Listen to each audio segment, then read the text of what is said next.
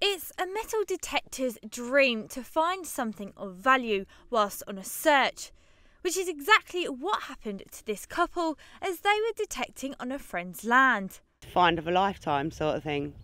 Ricky called me back onto a bit of high ground there and said we was going to do the high ground, and yeah, that was it. As soon as I walked over towards him, I was sort of, how far away from you? A few metres away? Yeah, about 50. Got a really good signal. Meters.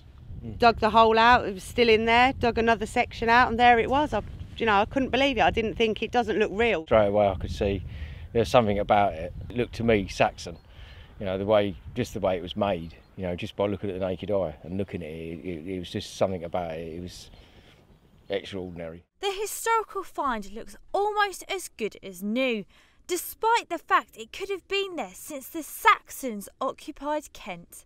Yet there is still a lot of mystery behind what the pendant actually is and the history of it.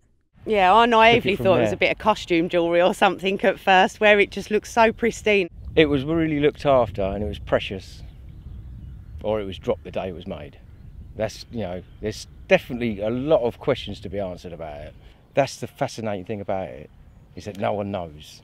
And that's what is going to be exciting when it does go away and get looked at. But one expert believes it could have started out as a coin from as early as the 6th century. It's a coin which has been used in the Saxon era as a pendant, but it starts life as a solidus, a gold coin, imperial gold coin of the Emperor Maurice, who was active from 582 to 602, so the end of the 6th, early 7th century. And this has then found its way up to Kent, where people didn't use coins, they didn't have a monetised economy, and they've used it rather as a pendant. But after the find of a lifetime, will the couple continue detecting? It's going to be quite hard to top, but no, it's just a bit celebrities in the club now as well, aren't we, in the metal detecting club and things. So no, it's been really nice. If anything, yeah, it's just made us want to be out more doing it. Exactly, and then obviously it's made me want to do more research on the areas that we do, so just to find out a little bit more about it.